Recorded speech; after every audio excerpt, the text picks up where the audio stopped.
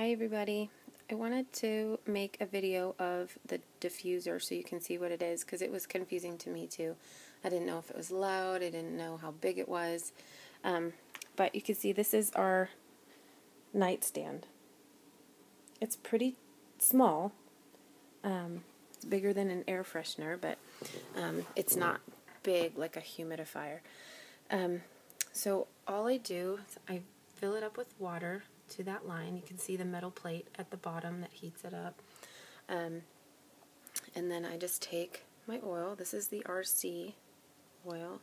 I think it stands for respiratory congestion because that's generally what it's used for. It's a blend of 4 different eucalyptuses and 1 or 2 other oils. And so I just go ahead and drop it in.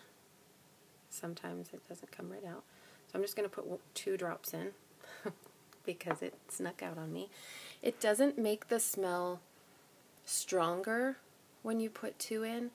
It just lasts longer because the diffuser goes as long as there are molecules to break up. As long as there is something to diffuse, it will go and go and go, and then it shuts off by itself. So I'm going to go ahead and turn it on, and it has this pretty little light, and then I don't know how well it's showing up. It just puts the air, puts the little smoke in the air, and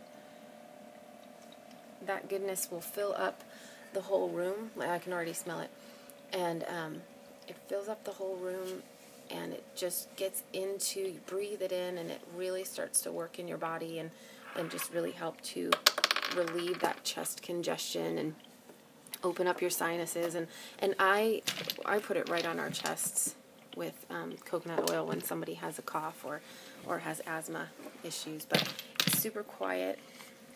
Sometimes at night, like it's in here because we diffused an oil that is really good for sleeping. It smells really nice and it's relaxing. This is my son.